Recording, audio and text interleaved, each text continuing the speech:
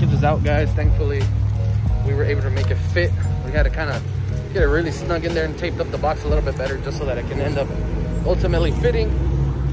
And then we just taped it up, you know, so it's on, you know, it's on the way to Davey out in Florida, where he's gonna do the rewiring for the harness and the engine harness and the charge harness. Again, thank you so much to my buddy Davey over in Florida for making this possible. Fucking these masks, bro. Look what they do to the beard. Just chop into it. What a disaster. Anyways, on to the next thing. Okay, guys, so I just got a notification. I think the manifold is here. Let's go take a look. Oh, door's locked.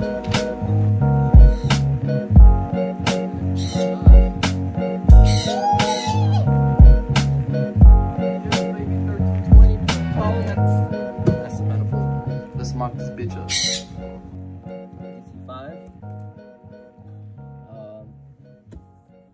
TM, I don't know what the fuck that means. DM, I have no fucking idea what that means.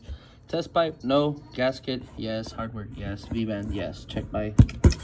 Let's do this. Let's open it up.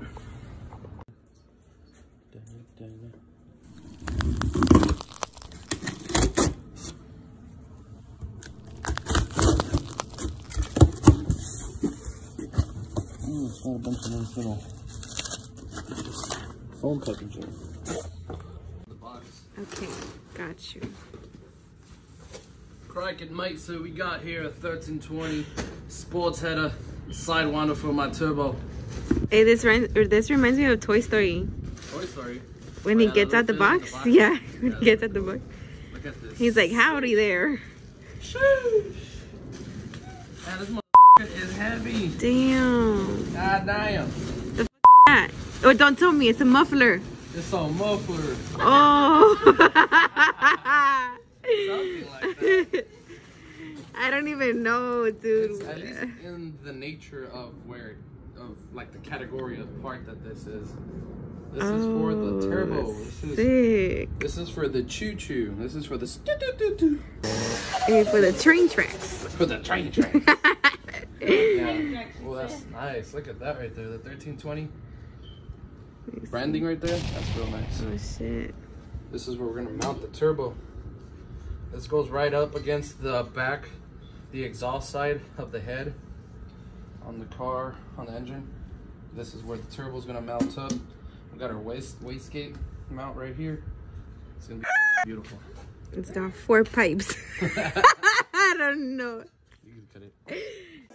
What's up, guys? Welcome back to another episode or another clip on this series for the DC5 turbo build. We are on day 3, I believe, of working on this car, or 4.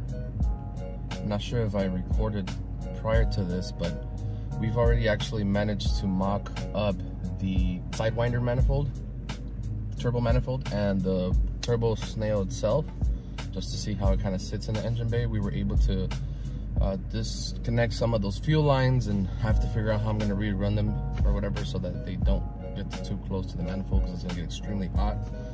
But today I've got a few little other things that I want to do with the RSX.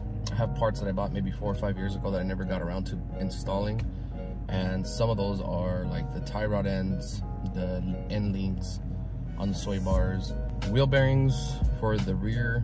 Not sure what other parts I have, but all those things I've been kind of delaying and putting aside for quite some time. So I think it's about time that we go on and install those. I have maybe about 3 hours or so of free time today to go install them, and I'm gonna go ahead and do that today. Anyways, we're heading out there now to work on the car and see how much we can get done. Don't you guys just love getting packages from the mail and the feeling like Christmas? Well, right now I feel like Santa Claus delivering presents to myself. I don't know if you guys can see, there's big boxes of Mishimoto parts back there. Doesn't show it that well on the camera, but yeah, they're in my view, but they look fucking great. Mishimoto. So a little update.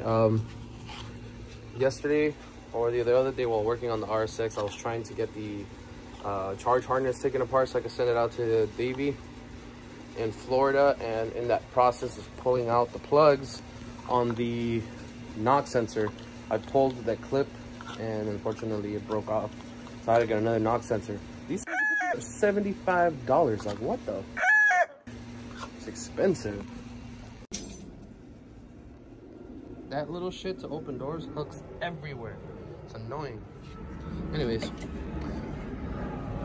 so right here in front of the engine, where the engine starter is at, the thermostat,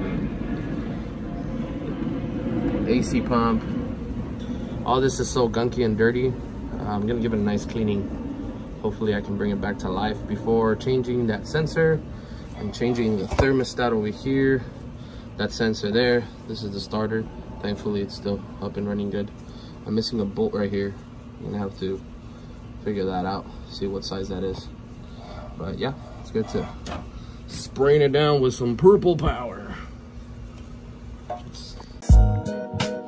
So here we are actually done scrubbing down a lot of the part of the engine bay. We scrubbed some of the radiator support area, which is really gunky. The inside of the engine bay area also very clean now after scrubbing it.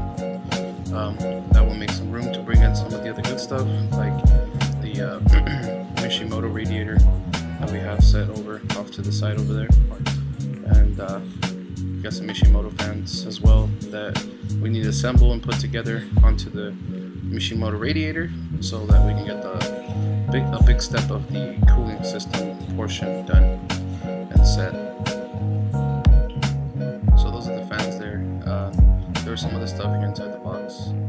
It looks like there's some double-sided 3M foam and some other goodies in here. I think it's yeah, so there's an air freshener, some type of booklet, pamphlet type looking thing, but pretty much it.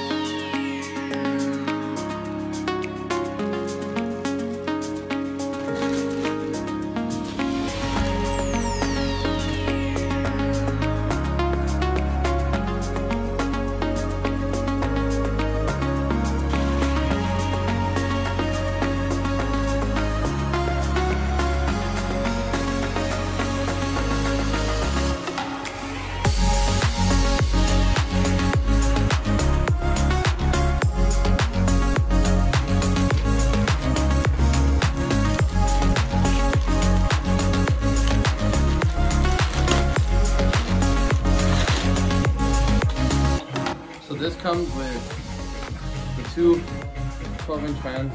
They have the plug ready to go into your OEM harness. I just gotta bolt this up to the radiator.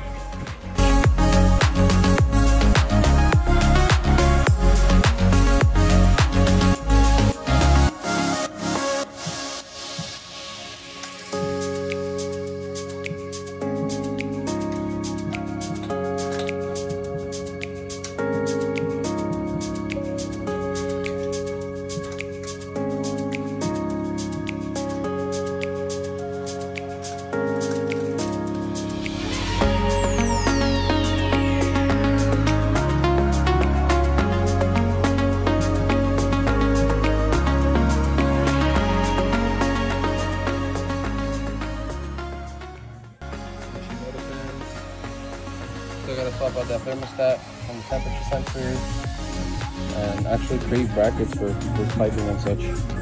That's it for today. We'll come back at it Monday.